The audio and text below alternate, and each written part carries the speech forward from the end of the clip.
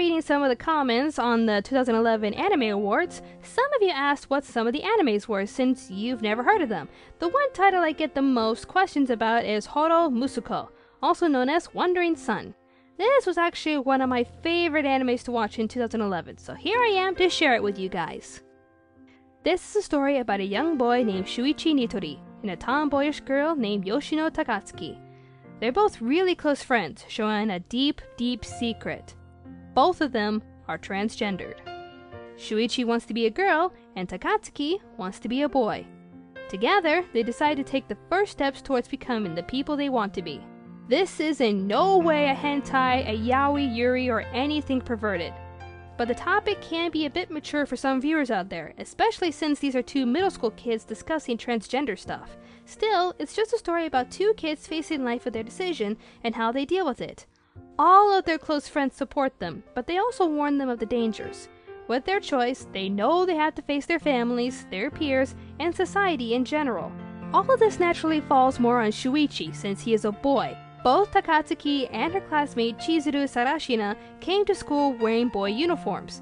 A girl in boys' clothes is one thing, but somehow a boy in girls' clothing is unheard of. That is how society is, and that's what Shuichi has to deal with. He also has to deal with a loudmouthed, embarrassed older sister who is ashamed and a bit jealous of her little brother's girlish habits. Yeah, some people think that she has a cuter younger sister. Even her own boyfriend flattered his beauty, not knowing that he was a boy. I can kinda understand your embarrassment, girl, but don't take it out on your brother. He's got enough on his plate to deal with, and having a bitchy older sister just makes it worse.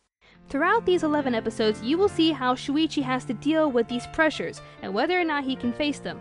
The story is not bad at all. It gears towards drama, but it's also uplifting and funny. The characters are strong, believable, and memorable. The artwork isn't like any other typical anime artwork. It reminds me a bit of Usagi Drop with its coloring, and 5 centimeters per second with its art style. It's a nice change if you ask me.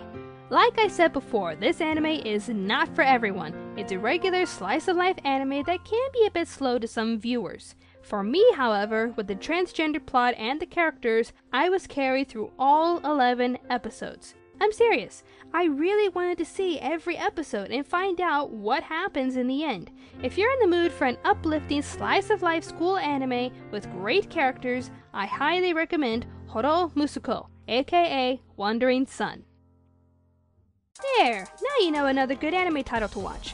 For more updates on Anime America plans, just go to our Facebook page and like us. If you wish to support our production by purchasing our merchandise, just go to cafepress.com/animeamericapodcast. Thank you for watching, and stay tuned to Anime America.